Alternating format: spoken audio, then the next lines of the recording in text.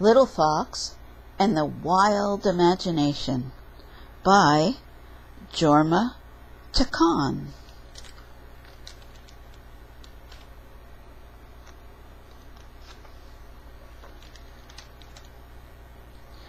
When Papa Fox showed up after school, he was surprised to find Little Fox in a bad mood.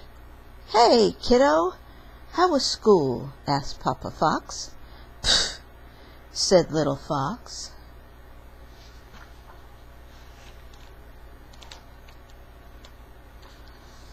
"I fell off the slide today, and a big kid laughed at me," said Little Fox. "I don't want to go to school ever again." That's rough," Papa Fox said as he tried to think of something to cheer up Little Fox. "Hey, how about we play pretend?" Papa Fox suggested. "Pfft," said Little Fox again. "You're right, no pretending," said Papa Fox as he took off running. "And let's definitely not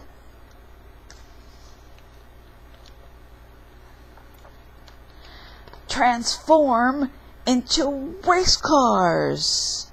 Wait for me! Vroom!"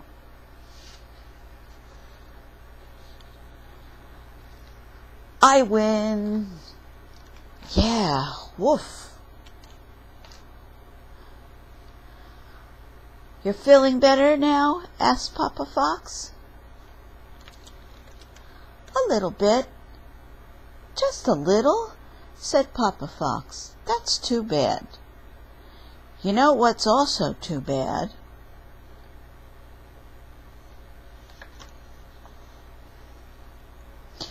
"Dinosaurs don't fit in buses. Roar, roar."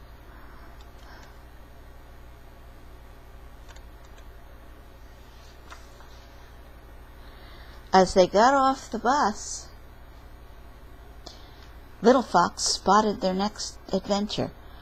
"Papa, can we get a special treat?" "Roger that, partner. Set coordinates for the planet ice cream." "Yeah."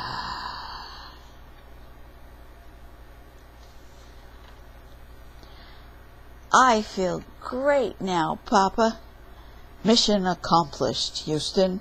We have one happy kid, and we are headed home to make dinner."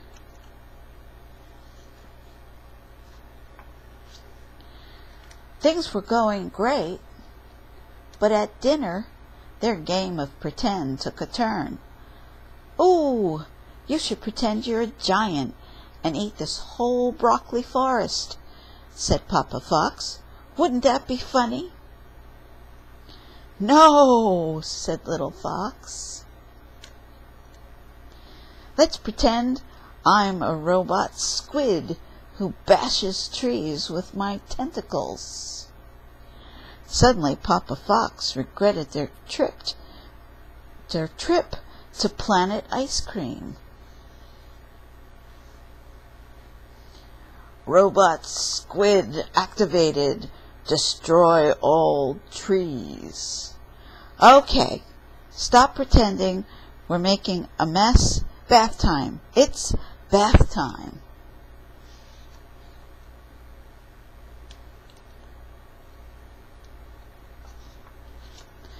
Once they were in the bath, Papa Fox made another mistake. "Time to wash hair, kiddo." "No!" cried Little Fox. "We did hair last night. More pretending, you scurvy bad guy." "No, no, no! Wait, wait!" said Papa Fox. But it was too late.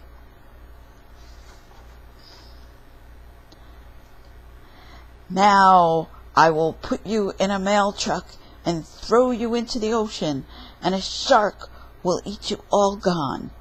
"What? Why?"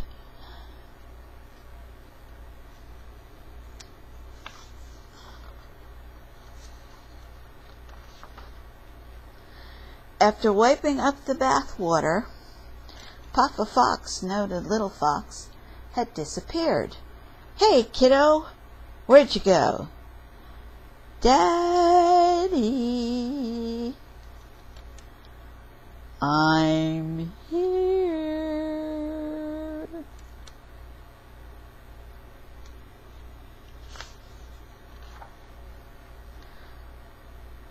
Where are you?" Thump! Ow!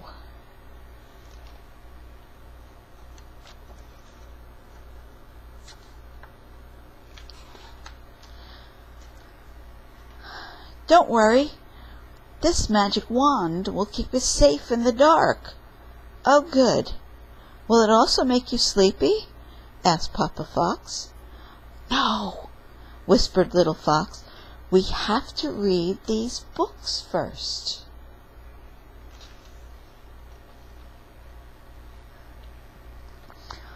"All 5,000 of them?"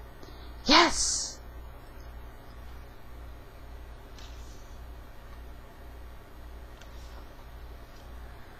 At last it was bedtime.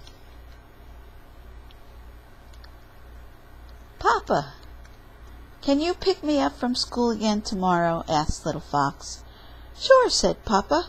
"You got it, kiddo." "Good, because tomorrow I will blast you off in a rocket and explode you into the sun, you scurvy bad guy." "I love you too," said Papa Fox.